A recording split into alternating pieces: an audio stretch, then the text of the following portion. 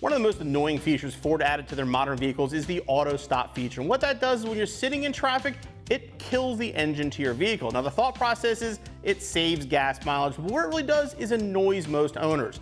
Now, one of the only good things to come out of the chip shortage is a lot of the modern vehicles aren't coming with it because they can't get that microchip, so Ford's giving you a credit. Well, if you happen to get a Bronco like ours did that has that auto stop feature, you need an auto stop eliminator. This will allow you to defeat that feature, and when you turn on your vehicle, it'll be turned off permanently. Today, we're going to show you how to install it. All right, so the button is located right here. The plug is going to install behind this, so this piece has to come out. So the first thing you're going to do, if you have a handle, is remove it, 2 T30 Torx bits. In our case, this is a base model. There is no handle, so we're going to start by removing the lower panel right underneath here. So I'm going to get a plastic pry bar basically in the corner here. Work your way across, popping the clips out, and release the clips at the bottom too. That panel aside. Now to remove the main panel is going to be a screw behind this panel below the steering column. You can simply just get a grip on this and pop it out.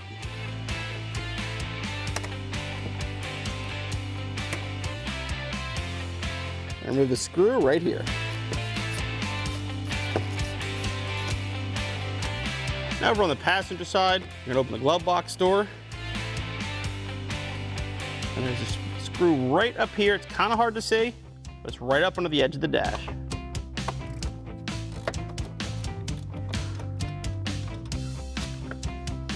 Okay, now you can use a plastic pry bar or use your hands. Carefully pop out the panel. Pull it out just a bit. At this point, put a little towel over your console just so you don't scratch it up. You're gonna remove this harness right here on top.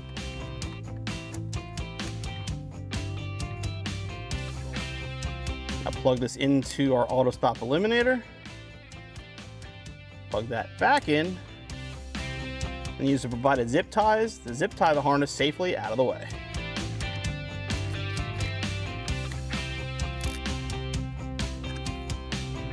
All right, trim up the zip tie, and we can put the whole assembly back into place.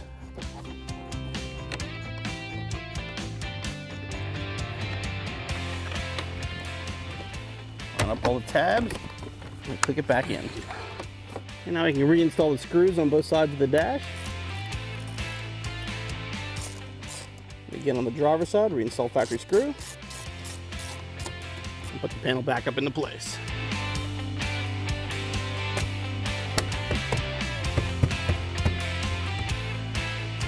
And last step, reinstall this lower closeout panel.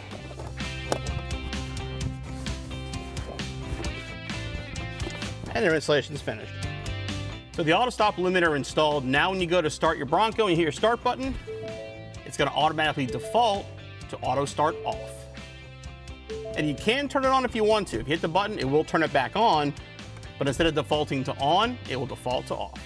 The auto stop eliminator is a very simple solution. What works out to be a pretty annoying problem. It's like, sure, every time you start your Bronco, you can hit the button, but with the eliminator, you don't have to worry about it. Start the key up and go, and never have to worry about it shutting off in traffic. The installation is pretty straightforward. It'll take you less than an hour, and you'll be back on the road in no time.